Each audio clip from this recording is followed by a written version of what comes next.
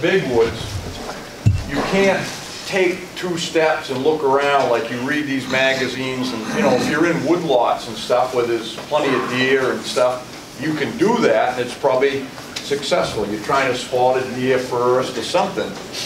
But you can walk through a lot of big woods before you even get to where there's any deer. So what I do is I move quick and I just read the sign. So I might be all day long, and I try to do it my day if I'm going to still hunt a piece of woods.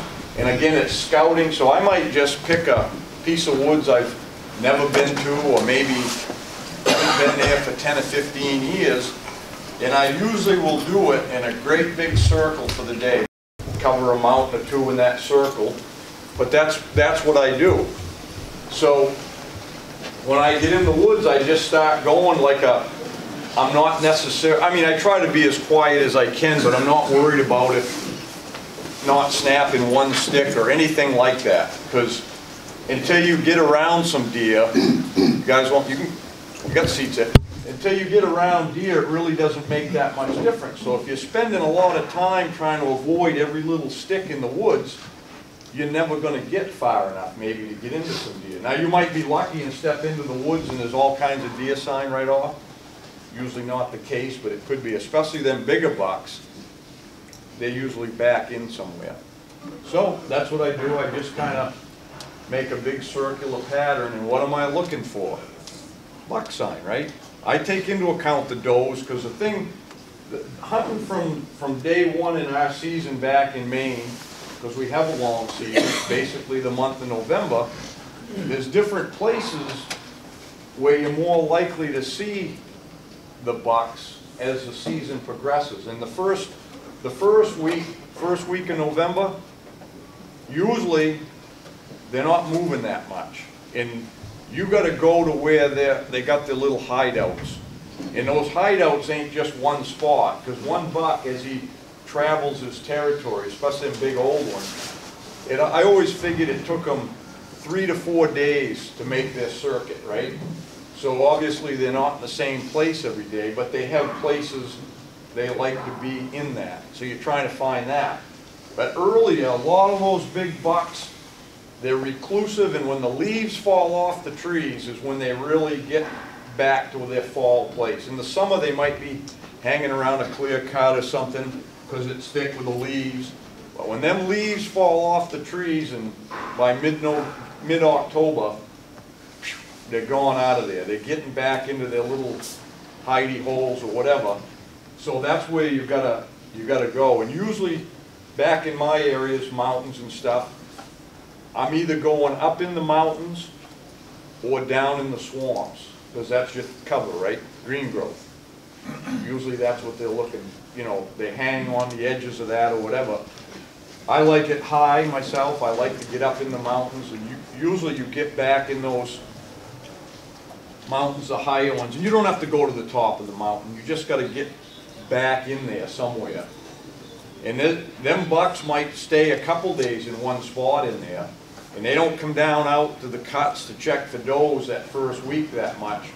So you might land on one that's just been around there. You're going to move quickly to find the sign, and it's going to be scrapes, rubs, and the rubs will be mostly signposts, travel corridors, and you hunt the sign. And I've said it before in my seminars here.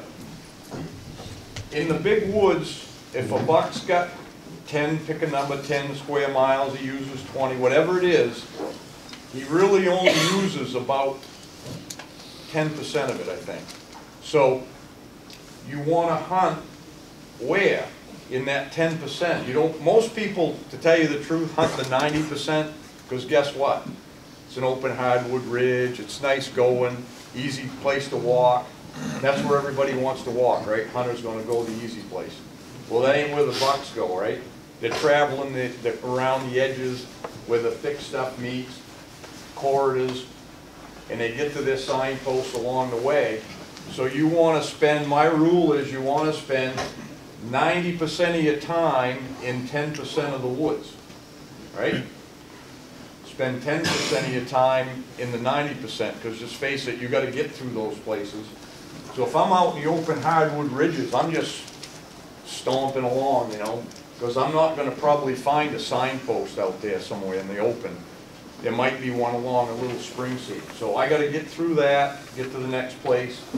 If I walk over to that straight, I could see a rub, and I'm like, he's living here, right? So this is when you go one step at a time, right? When you get into that real good buck sign, that's when you take your time. Now, I get into places like that, and I'm trying to look at everything, you know, and because it could be anywhere. The buck could be handy, and this one actually was, because he went down in there.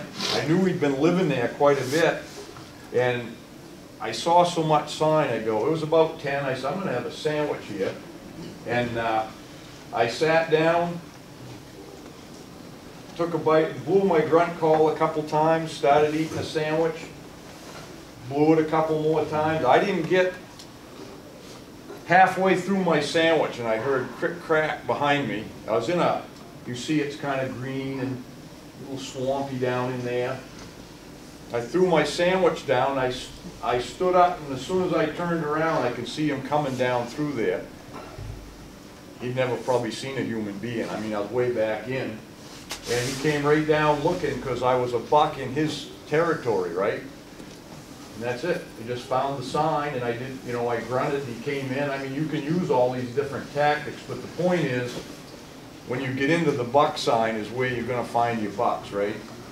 Yes, you might see one out in the open hardwood sometime, traveling through someday, but it's going to be a lot lower percentage. You get down in these edges of the green and around, like this was probably 100 yards from a hardwood ridge. It came down off the hardwood ridge and it dropped into this lower ground where it starts to get wet, and that's where you find your brown ash for your signpost.